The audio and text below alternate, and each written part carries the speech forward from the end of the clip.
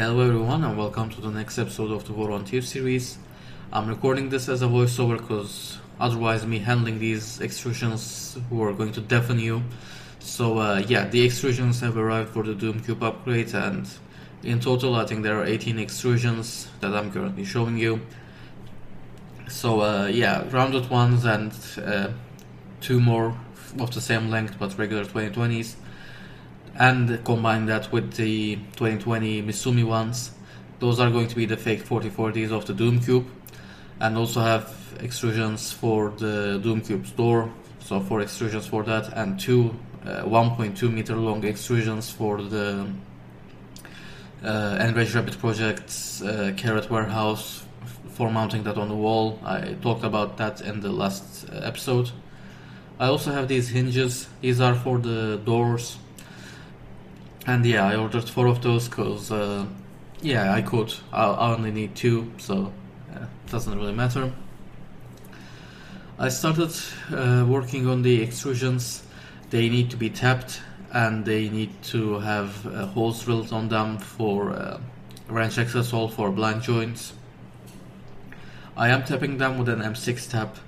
That is kind of necessary for this standard of 2020 extrusions. And I encountered this before. If you've been a long time watcher of the series, you might remember the first extrusions I got for the Voron 2. And they were of the same standard, and I had to tap them with an M6 after tapping them with an M5 and that not working well. So it's kind of a similar situation here. But I'm starting with an M6 directly this time. Now you'll notice that these are in silver. I will have to get them painted. Either I will just paint them myself with some spray paint, or I might get them professionally painted as well. I know a guy who owes me a favor, so I don't know about that, but that's a chance. Another option is covering them with matte black vinyl, which is also an option, but I'd rather have them painted or paint them myself, so I don't know. We'll see about that. So I will continue with tapping them and drilling them, and later in the video we will figure out either the paint or the vinyl or whatever else it is. The panels started arriving, so here they are. These are the acrylic panels. So this thick one, it's for the front of the Nevermore air filter, and these are the sides of that. Below that we have the polycarbonate sheets for the front door of the Doom Cube. So you'll see that these are cut with a blade instead of laser cut like the rest of them. They said they can't laser cut polycarbonate, so that's why it's like that. I'll probably deburr that somewhat because it's kind of ugly, but it's not going to be visible once it's in the door anyway, so it's not a big deal. And here are the top and bottom panels. In the last episode I said I wasn't sure if I was going to get these laser cut or not in a custom shape, that is, they always laser cut, and I did. So you can see the handle on both sides. It's meant to make it easy to remove these, and I also did the corners here just for clearance. And I'm pretty happy with how these turned out, so that's again, I'm pretty happy with that. And on this side here I have some PVC foam panels. These are for the Nevermore again, and I chose these because these are really easy to cut, and they're also pretty cheap and easy to source as well, and they won't be visible, at least not that much. You can see one of these from behind the baskets in the Nevermore filter, but not that much, so they should work pretty well. And these are the composite panels for the Doom Cube.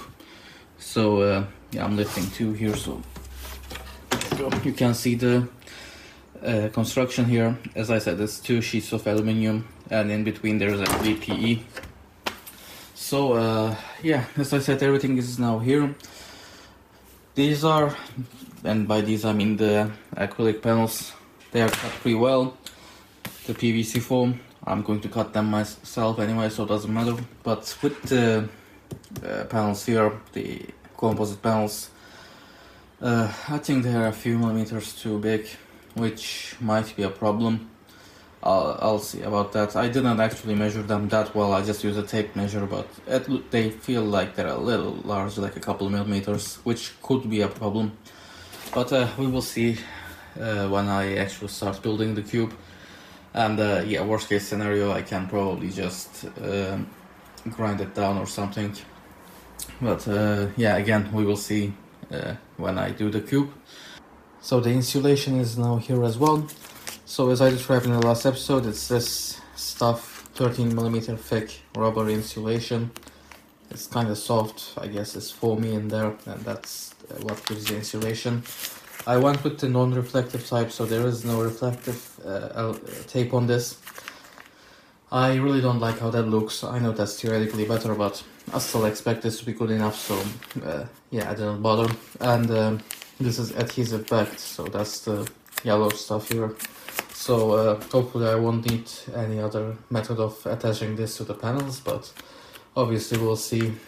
Sometimes with these types of things the adhesive is garbage, but no way to know before trying, so we'll see. So the board situation. In the last episode I mentioned I was considering switching to the duets.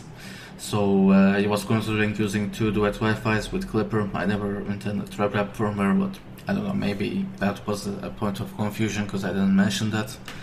But still, that was the plan. But I changed my mind, and I changed my mind again. So the first time I changed my mind, I decided to not use the duet Wi-Fi at all, and use one of the SKR 1.3s that I have that's still working from my Voron 2 on this. And for the other one, I was planning on using the SKR Mini E3 V2.0. I have 2 of these. I ordered 2, one for the SMUF and another one for the MPCNC.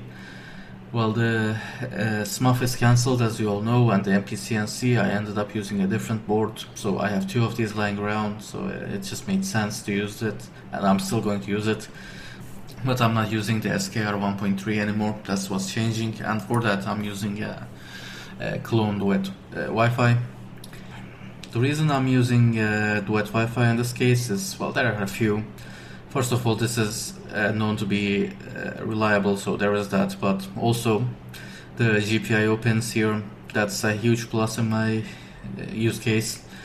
If you follow the series long enough, you know that I'm using a Maple Mini for the skirt buttons that I have, the 12 of them. And yeah, it works, but it's really unreliable, so I needed a different solution for that, and the GPIOs on this is just really useful. I'm using that setup on my Voron Zero, which I'm using because I'm using a genuine duet Wi-Fi there. In this case, I'm probably just going to buy the clone here because it's cheaper, but I did buy the genuine one back in the day as well. And another advantage is this daughter board header. I already have a PT100 Max 31865 daughter board for the duet Wi-Fi, so I can just plug it in there, and yeah, that's genuine, this is clone, but it should still work. And that means I don't have to use the separate module that I have, and yeah, hopefully it should still be reliable. And yeah, that's basically the reason I'm using a duet Wi-Fi for one of the MCUs, and the other one, the Mini E3 V2.0. This is basically because I already have this, and this, well, for the reasons I explained. You might ask why I'm not using 2 Mini E3 V2.0 since I have 2 of them. Well, that means in total I'd have 8 drivers, and I need 9 because of the Enrage Rabbit Project's carrot feeder. And yeah, I need another driver, so that's the reason I'm using a different board, and duet Wi-Fi seems to work the best for my requirements, so I'm going to order one of these. Well, for the Doom Cube, I have to tear this down, and since I don't have anything else, I guess in this episode it's now time to tear this down, and I don't know, maybe we'll spot a few problems here and there as well, but I don't know. But yeah, let's start tearing this down. I tore the V2 down a decent amount, so here it is. Remove the gantry, remove the panels. Try to keep everything that's going to be useful in the next build here, and the stuff that's not going to be useful here. But I'm pretty sure there's some useful stuff in here still. Plus, obviously, I'll also need these, so that's not definitive, it's just the initial sorting. And I was considering replacing this extrusion because it was bent, but I think it's still good enough, so I'm not going to. The reason I started filming is here is the other SKR 1.3 that died here, and someone asked, so I should probably show them. Hopefully they will be visible. The fuses, actually I should probably just remove them. Why am I shooting like this?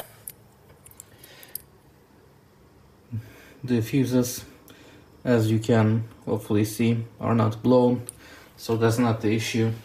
Something else keeps killing that board, and as I left as a comment in that video, my bet is one of the step 6 there. I forgot I did this. This is the hot end heater. I planned it for just regular KKs and then changed my mind and added the terminal, and it's fine and everything, but yeah, it's definitely not the world's most elegant solution. I forgot how many screws this thing took. It's ridiculous. I forgot about this.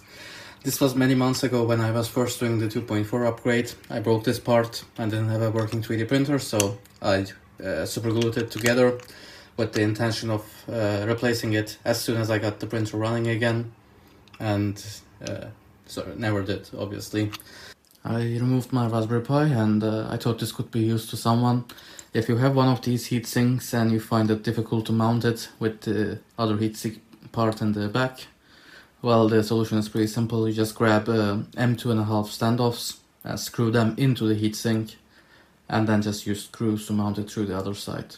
And so far, this is the only easy way I found to mount this type of heatsink, but it works really well. So I played with the CAD model a bit more, and this is what I have. I'll explain this area in a bit, but that's probably not going to happen. That's just an idea I had. But overall, you can see the things that changed. I modeled all of the electrical components on the top and on the bottom. So yeah, we have the power supplies, terminal blocks for live, neutral and earth, and there's a terminal block here for a breakout too, so it's easier to do wiring as well. And there is one here as well. I don't remember why I put that there, but I know I had a reason. Of course, I'm sure I'll remember it as soon as I stop recording. I also put the idlers here on this side. You'll notice that these are meshes. That's, well, imported from meshes at least.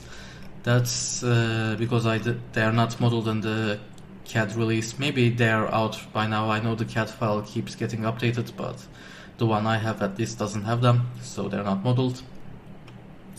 And again, I'll get to this, but on the top we have the two SKRs here. These are the 1.3s, but as I said, I'm going to use the Mini E3 V2.0 for one of them. I just only had this model in stock, and I'm not using that for layout. It's just for a demonstration anyway. It doesn't really matter. And put the Raspberry Pi here as well. So this board, I designed that in Easy EDA as usual. So yeah, this is that board, and this is the replacement to this board that I had.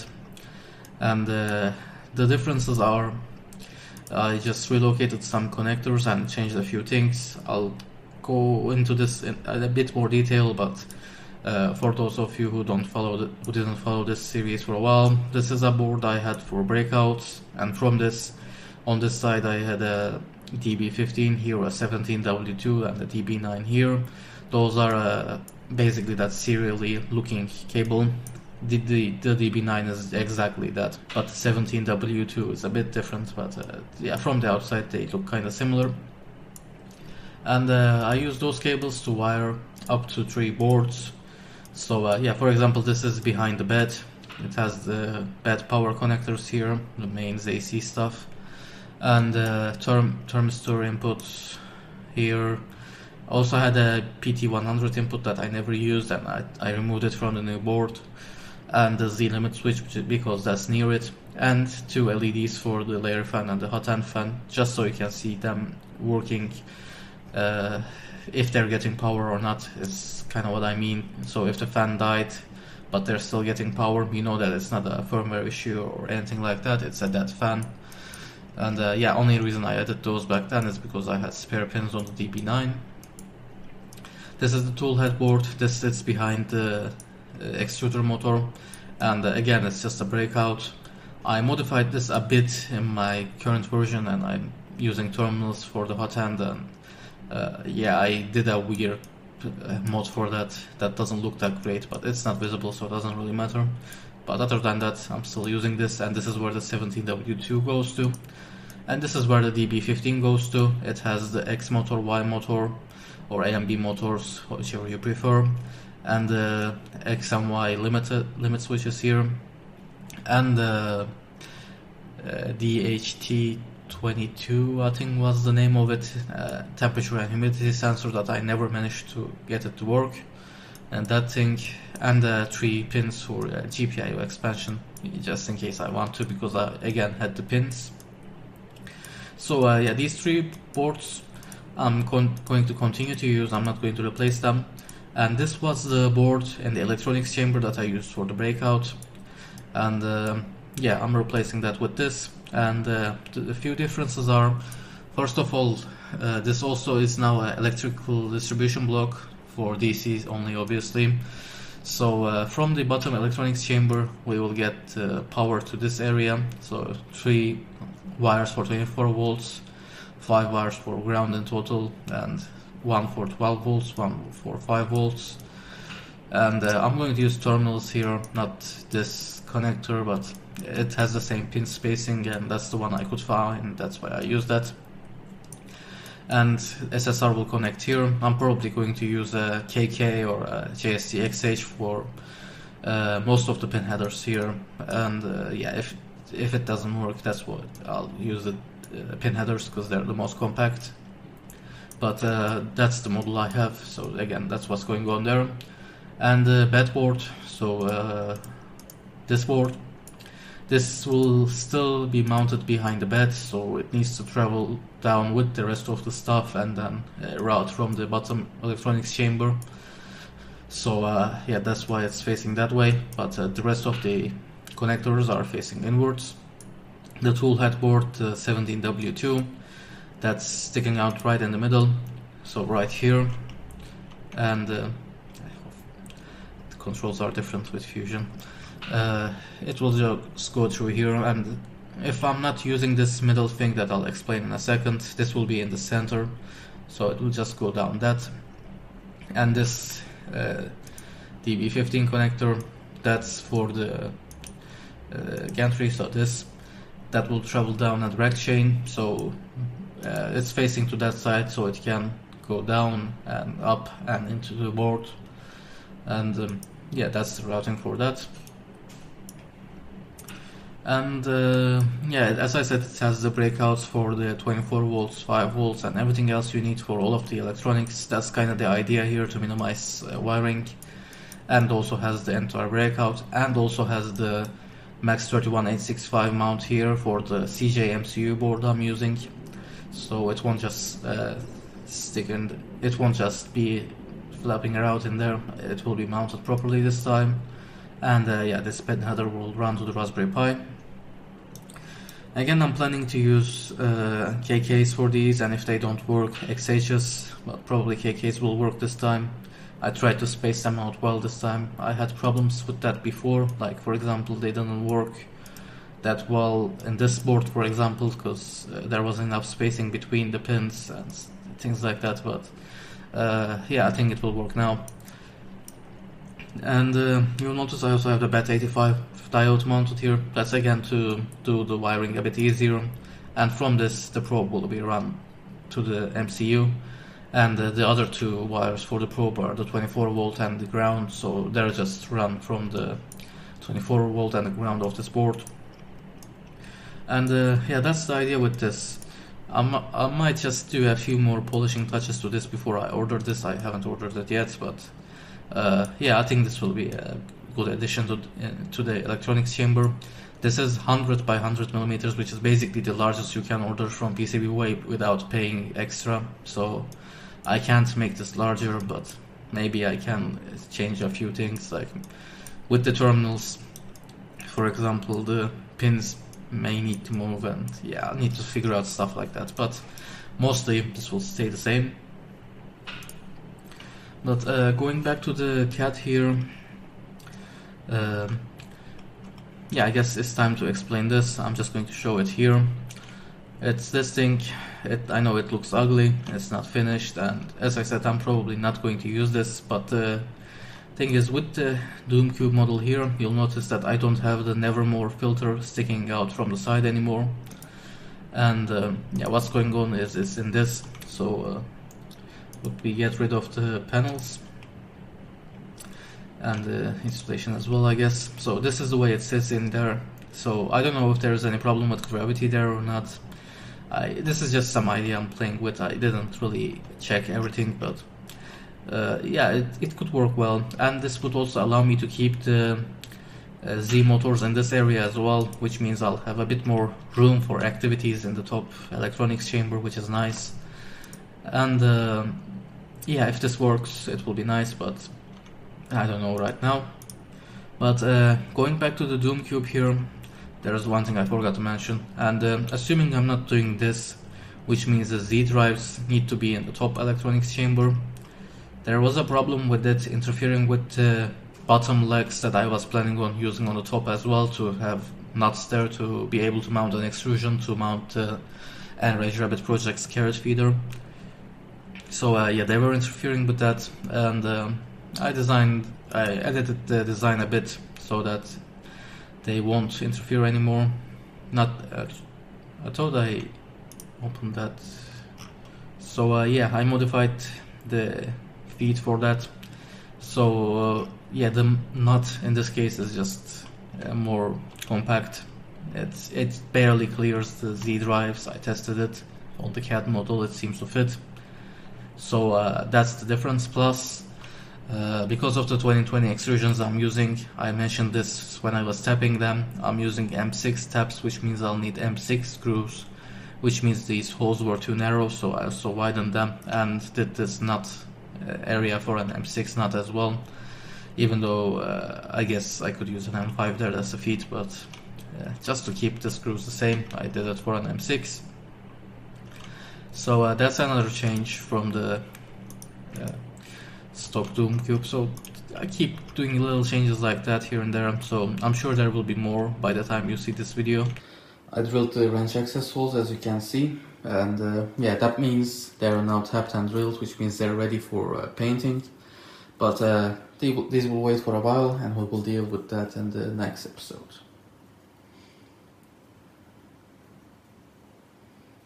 So remember the audio issues at the beginning of the video? Well, I got a new microphone to combat that, but turns out that also has some problems, so I have to do this as a voiceover as well. So yeah, at this point I was just complaining about being tired because I had to spend the past 6 hours organizing the workshop. Don't worry about that, but yeah, you can see that I tore down the printer and separated them into kind of groups-ish.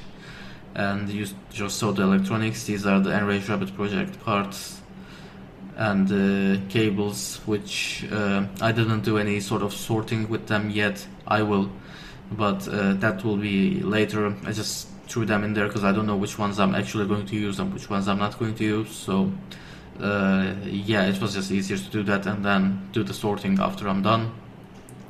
And in this box we have the Voron 2 parts that I'm not going to use. I didn't put these in their correct places or throw them in the trash or whatever, because I'm not 100% sure which ones I'm still going to use or not, but it's unlikely, so that's why they're there, except that rubber tape, which I'll probably use. I now also have these 0.9 degree stepping angle LDO motors. These are for the gantry. These have two advantages, one being their high temperature, which is good for Doom Cube, and it's overall nice, and two, they have a 0.9 degree stepping angle, which is more important in my opinion. I am currently using the OMC bomb motors on my gantry. In the past I tried a mod like this before as well. If you follow the series long enough you know about that, but they didn't work really well, those LDO motors. They were also LDO, but apparently these work better. And these are the screws I removed from the Voron 2. As you can see, there are a ton of screws there. And keep in mind the entire gantry is in one piece, and the Z drives, etc. So that's not even the entirety of the screws. So there are a ton of screws there, you can see that. And unfortunately I didn't sort them in any way, so that'll be fun. Wanna live stream? No, I'm kidding. And that's almost it for this video, but there's one more thing, and that is I ordered some parts from a 3D printing company. That's just to accelerate the process, because I don't have a working 3D printer at the moment, and some of the parts, if I have them before I can get my Voron Zero working, it will definitely accelerate the project. So yeah, I ordered some parts for that, and I also ordered some parts because there was a minimum order total.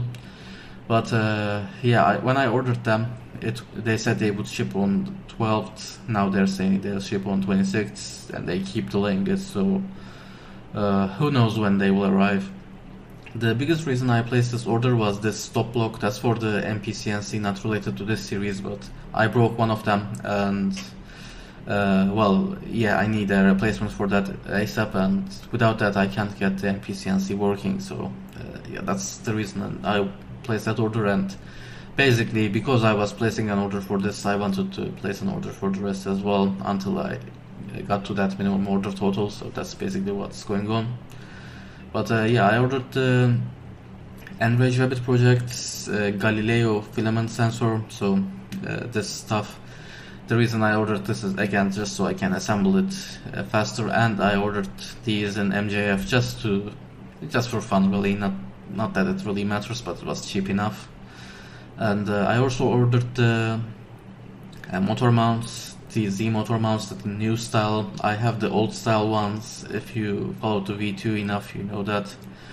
And I also just super glued one together as I showed, and the others are in okay shape, but they're still the old style, which is pretty weak. So I ordered the new type just to again reach that minimum order.